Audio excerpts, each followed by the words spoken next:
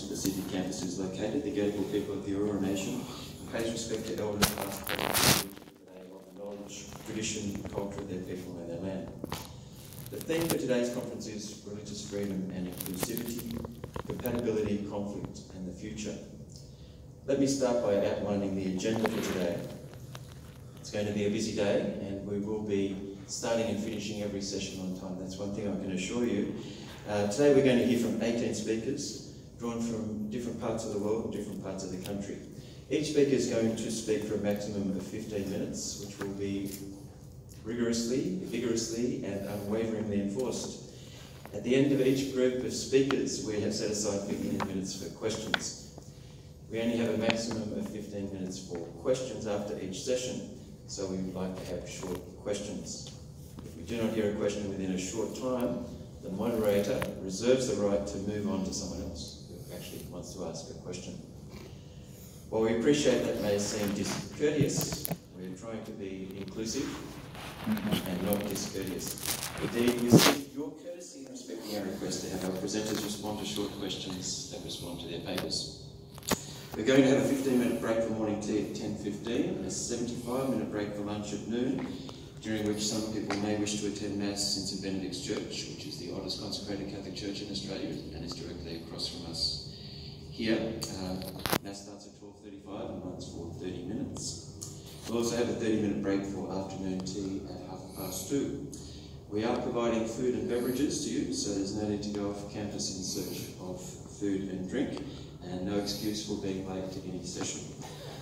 As I said, the sessions will start and end precisely at the time printed in the program, so if you're late for the resumption of any of the sessions, that would be most disrespectful to the speaker at that time, as you'll miss part of the talk. Particularly disrespectful not to be here at 9 o'clock when I'm speaking. The program has details of each speaker, and we're assuming that you have or you can read those biographies. So as a result, the introductions of speakers today will be limited to name, rank, just the name of the speaker. So who's speaking about what today? After this introduction, I'm going to start the conference off by discussing the topic, the exclusivity demands of religion meet the exclusivity demands of inclusion, the case for a new approach to inclusion in Australia. And I'll be followed by Dr. Ian Benson, who will answer the question, is inclusion another meaningless word in the context of religious freedom? Ian will be followed by Dr. Gil Tanakanon, who will discuss weaponising otherness against the Baha'i in Iran. I think together those three talks will really set the overall theme for the conference, because the first two deal with the theme in a broad kind of way, and then we start to deal in more specifics in particular issues around the world. There'll then be 15 minutes of question time for those three speakers, and then we'll have more than 3 weekends. That's what we've got to wait for. The second session will start at 10:30 with Asher Towers discussing inclusion in the proposed New South Wales Religious Discrimination Act. Adjunct Professor Paul Taylor will then ask the question, what on earth does Australia think of religious freedom? Not very inclusive is his answer. Adjunct Associate Professor Michael Stokes will then ask whether Section 17 protects individuals or groups from offence in Tasmania. Then Professor Sean de Freitas, who is visiting us from South Africa, will discuss the topic, interpreting laws to include religious believers in civil society. Before Michael DeMarco, who's an honours student of ours, rounds out that session and we move into questions and a well-deserved lunch. We'll resume after lunch at 1:15 with Dr. Kevin Wagner from our School of Philosophy and Theology, and he's going to speak on The Outsiders, a survey of exclusion and inclusion in the Christian scriptures. Anna Walsh will follow and speak on abortion law reform, a message of exclusion to pro-life citizens. We'll then hear Charles Wilson's paper, Discrimination Laws Need to be Reset to Achieve Inclusion, which will be read at 1:45, followed by our final speaker of that session, Dr. Alex Deegan, who will be discussing love and inclusion translated into law. After questions, we'll have afternoon tea at 2:30. Final session gets underway at 3 o'clock with Associate Dean Keith Thompson, asking if religious freedom has always been about inclusion. He'll be followed by Johnny Sakar, who will ask if inclusive religious freedom should mean silencing Christians. Christine Story will then ask whether religious freedom requires the inclusion of all religious free speech. followed by Robert Pelletier, who will discuss the inclusive message of Martin Luther King Jr. Hakan Koura will then discuss the concepts of freedom and inclusion in classic Islamic jurisprudence, before Adjunct Associate Professor Mark Fowler will join us over the interweb from Canberra to challenge the ideas of letting judges decide religious belief excludes religious beliefs that they don't understand. After questions, I'm reliably informed that Dr. Keith Thompson will provide a pithy and tumultuous summary of the day, which will finish promptly at 5 p.m. So I don't know about you, I'm exhausted already, but it does sound like a great day, and it's going to be much better than that. So let's get underway. Okay, so this morning I'm going to argue for a new approach to inclusion in Australia. I'm going to begin by considering the exclusive demands made by successful religious traditions in their doctrines, traditions, and faith claims. I'll then consider the origins and meaning of the term inclusion in the Western world and Australia, and how the term is currently being employed. I'll argue that the contemporary Australian approach to inclusion ignores the exclusive demands made by religions on their adherents. I'll argue that a new and broader meaning of inclusion is necessary in Australia to minimise conflict and to actually protect religious freedom.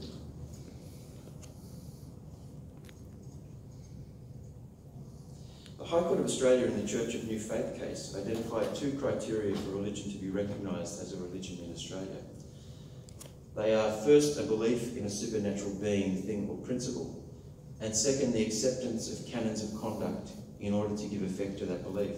So first, belief in a supernatural being, thing or principle, and second, the acceptance of canons of conduct in order to give effect to the belief. Notre and Sosis describe the following as traits which all religions share. This is a quote from them. Belief in supernatural agents and counter-intuitive concepts, communal participation in costly ritual, separation of the sacred and the profane, and the importance of adolescence as the life history phase most appropriate for the transmission of religious beliefs and values. Apologies to Ian Benson. In their view, these traits maximise the retention and transmission of a religious faith and effective engagement with it. The common to the High Court and to Alcorta and Sosis's description is the identification of religion with demands on adherents to subscribe to obligations of behaviour, be they embodied in doctrine or ritual, which are different to those of the general community. As far as we can tell, people who have lived within a particular religious tradition have always behaved differently to those around them who subscribe to a different or to no religious tradition. The very reason we know about the longevity of religious belief in human history is that human beings have always acted on their religious faith. They have done things. They have created art. They have created places of worship, and they have buried their dead in particular religious ways. This is in fact a fundamental feature of a religion. Religions make demands on their followers. They impose duties. They have their own doctrines and moral codes of behaviour which their believers are expected to follow. Religious people are, in other words, called on by their religious faith to think and behave differently to other people. This is at the core of religion and at the heart of being a person of religious faith. Many examples could be provided, but the example of the behaviour of the early Christians will suffice to make good this point. The early Christians stood out from others around them in the Roman Empire for the very reason that they did not behave as the Romans did. Unlike the Romans around them, the early Christians did not worship the Roman gods. They got married. They did not practice infanticide, contraception or abortion, and instead they had large families which they nurtured. They did not engage in the sexual behaviours common in the empire, and they cared for the sick and the poor. As Vardy has described it, a general feature of belonging to a religion is the need for conformity and loyalty, which can bind a community into a whole greater than the sum of its parts. The presence of such demands is the likelihood of a religion surviving and prospering. This can be seen by comparing the success of contemporary churches which share the basic features of religion described by Alcorta and Sosis with those which do not. or do not do so as comprehensively. The churches which make stricter demands on their followers are the churches which are prospering in the United States. In Australia, the proportion of Australians identifying as Catholic, Anglican and as members of the Uniting Church all fell significantly between 2011 and 2016. But that trend is not evident in the more strict churches in Australia. The Latter-day Saints, Seventh-day Adventists, Jehovah's Witnesses and Pentecostals all maintained a stable percentage share of the Australian population in the same period, according to the last census. Worshippers within these traditions are called upon by the moral positions of their religious faith to live differently to the majority of the population. This is also true of the other religious traditions that I mentioned, but statistically, followers of these traditions actually abide by their demands. Their members sacrifice pleasures and opportunities and risk social stigma due to their difference in behaviours and attitudes. Adherents of these more demanding and more exclusive religious traditions are more regular churchgoers, give more, have stronger religious beliefs, participate in more faith-based groups, and are more likely to identify as being strong members of their faith. They are less likely to drink alcohol, to engage in premarital sexual activities, or to experiment with New Age or alternative religions. These stricter and more exclusive churches demand more from their congregations than do some other religious faiths. Coney argues that it is the very existence of these demands which explains the success of these stricter religions. He says that strict demands strengthen a church in three ways. They raise overall levels of commitment, they increase average rates of participation, and they enhance the net benefit of membership. The growth of worshippers within the Catholic Church, choosing parishes which celebrate the traditional Latin Mass rather than using the vernacular, is another example of the phenomenon identified by Alcorta and Sosis and Ian Coney. It is parishioners who choose to attend worship celebrated in the ancient church language of Latin who most conform their behaviour to the official teachings of the Catholic Church. This is in stark contrast to Catholics worshipping in parishes where priests use the vernacular in the Mass. Traditional Latin Mass goers almost uniformly attend weekly Mass and at least annual confession as mandated by the Catholic Church and disapprove of contraception, abortion and same-sex marriage. They also have more children and donate more of their income than do other Catholics. This form of worship has experienced substantial growth in the United States and in Italy. This growth has occurred in those parishes which make the most demands on their parishioners in the form of the style of worship that they choose, rather than the liturgy being celebrated in the common language that will be understood by all attending these parishes. These parishes choose instead to worship in an ancient language, which is rarely used outside the liturgy and the official church documents. In this way, they clearly separate the sacred from the profane. In summary then, religion, and certainly successful religions, make demands of exclusivity on their adherents. One of the demands that many religions make on their followers is to let other people know about their faith. Christians are, for example, called to proclaim the message and, welcome or unwelcome, insist on it, to refute falsehood, correct error, give encouragement, but to do all with patience and with care to instruct, as St. Paul puts it in his second letter to Timothy, chapter 4, verses 1 to 2 in the New Jerusalem Bible translation. I'll just repeat that again because I want you to think about that as we think about the exclusive demands of religion and the inclusivity idea which is in the contemporary Australian atmosphere. St. Paul says, proclaim the message and, welcome or unwelcome, insist on it. Refute falsehood, correct error, give encouragement, but do all with patience and with care to instruct. So we can see here how religious traditions which make demands on their followers to behave differently to those around them and which encourage or require their followers to share their religious faith with others might be accused of being judgmental and of failing to be inclusive, if that term means accepting and agreeing with every other person's way of living. The reality is that religious believers are very likely to be judgmental and non-inclusive in this sense, due to the very nature of religion. A religion which did not have canons of conduct in order to give effect to its beliefs would cease to be a religion within the meaning of religion expressed by the High Court of Australia in Church of the New Faith. So what does and what should happen when these exclusivity demands of religion meet the exclusivity demands of inclusion? Answering this question first requires a consideration of the meaning of the term inclusion in Australia. As we all know, the term inclusion is in common usage in Australia today.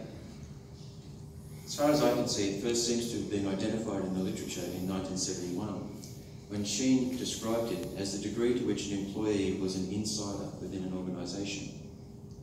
In 1998, Moore, Barak and Shireen referred to decades of research which had demonstrated the business benefits to be derived from increasing the level of commitment that employees feel towards their employer, and the positive impact of feeling accepted by an organisation, which had on employee commitment levels.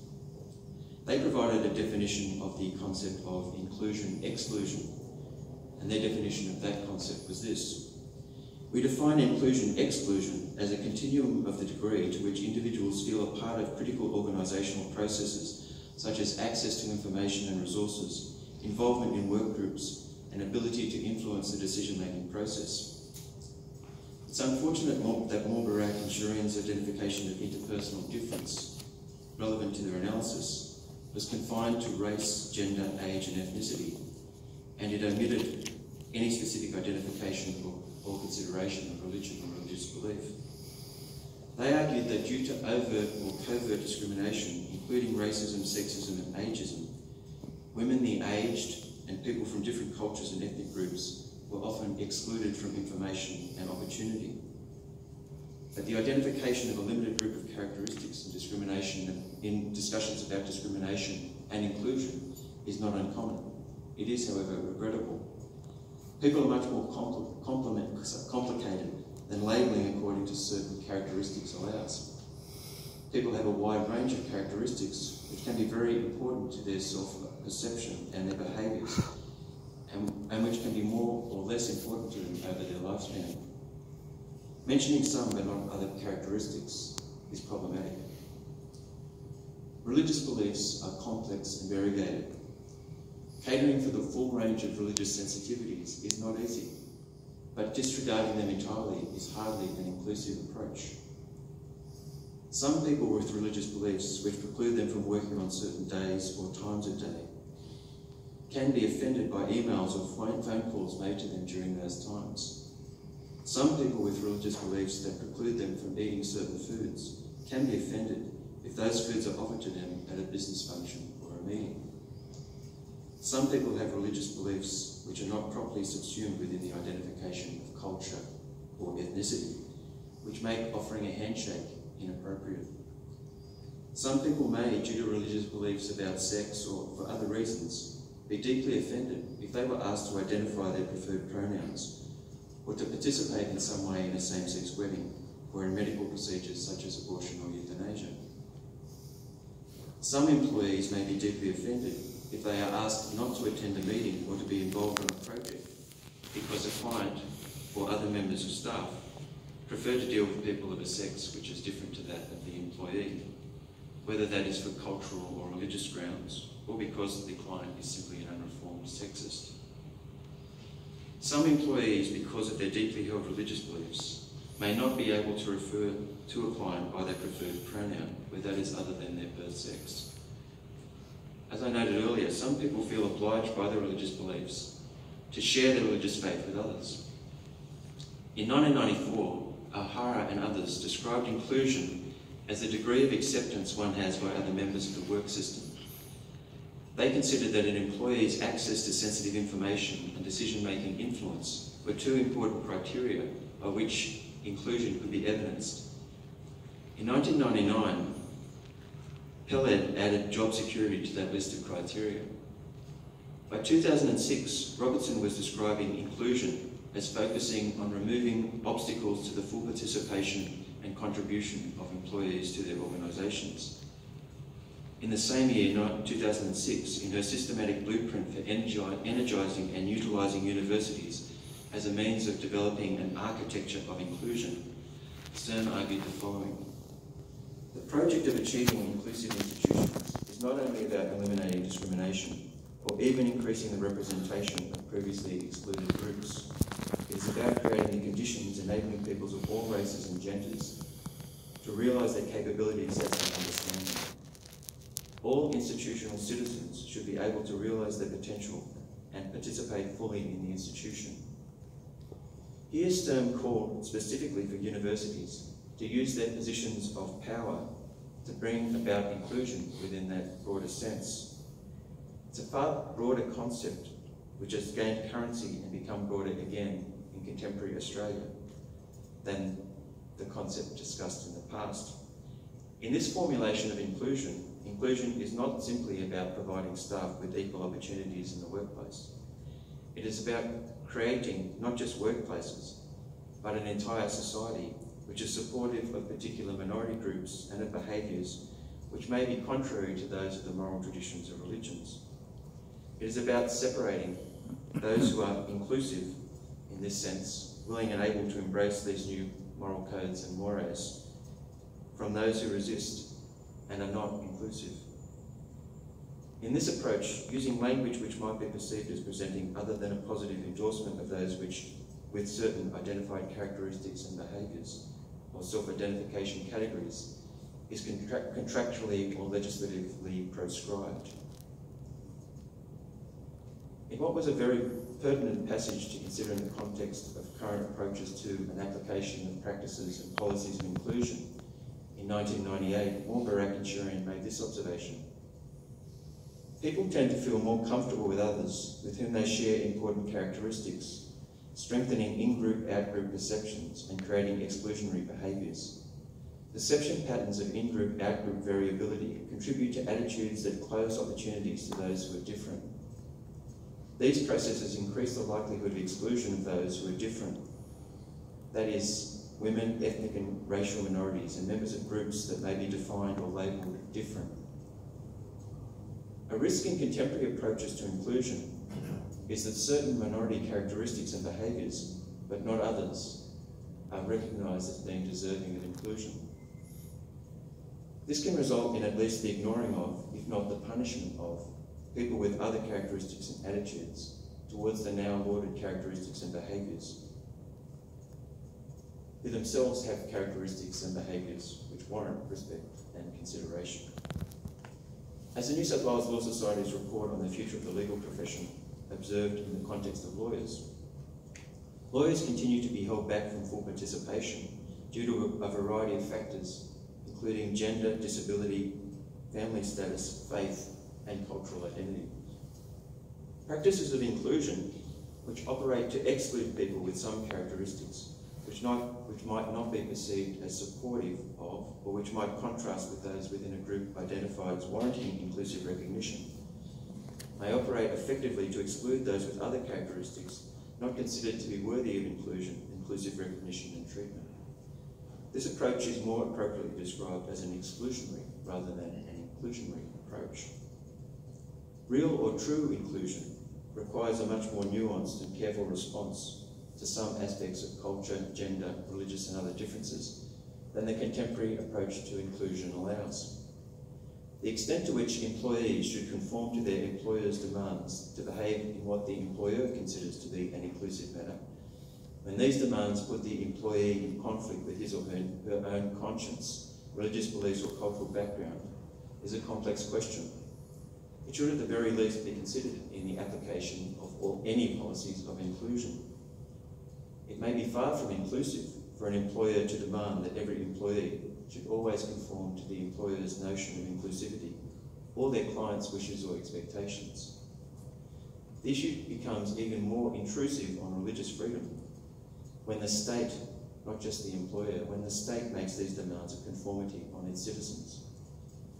A truly inclusive workplace and society is one which should at least recognise the very complex issues presented by the need to attract employees who are representative of the multi-faith, multiracial, multicultural and pluralist Australia of today, and to recognise the irony and error of employees being asked, or worse expected and required by the employer, to subjugate their own characteristics in favour of those demanded by their employer or prospective or actual clients or sponsors.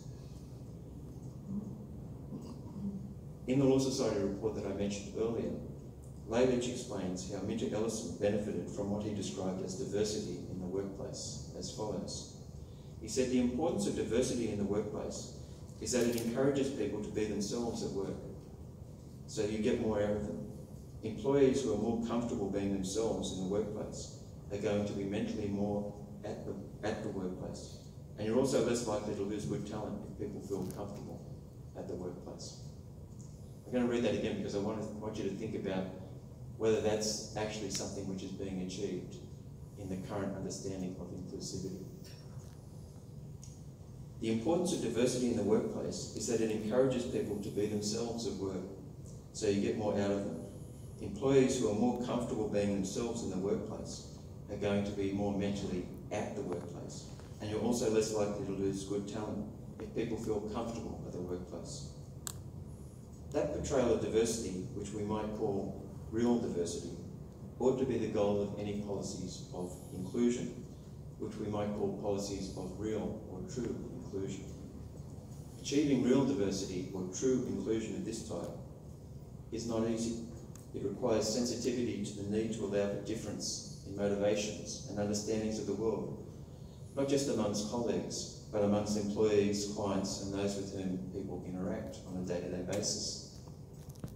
This required recognition of the characteristics of employees and of clients is harder again. Making the client feel at ease at the expense of the ease of an employee involved might not always be the best approach. When applied to a society, real inclusion means recognising that everyone is different and not seeking to enforce conformity. Rather than creating an inclusive society, the contemporary approach to inclusion preferences those with certain characteristics and preferred behaviours over others. This approach is inimical to religious freedom and creates rather than reduces conflict. In practice, this form of inclusion is in fact not inclusive, as it makes those who have different views, be they religious or otherwise, feel at least excluded and at worst subject to termination of employment, fines or other punishment, or re-education. This form of inclusion can operate to actively exclude such people through acts such as termination of their employment in response to an expression of religious belief. As a consequence, there is a need to re-examine inclusion and to adopt a truer form of inclusion in which the characteristics of all people and their behaviours driven by those characteristics are recognised and respected. Thanks very much.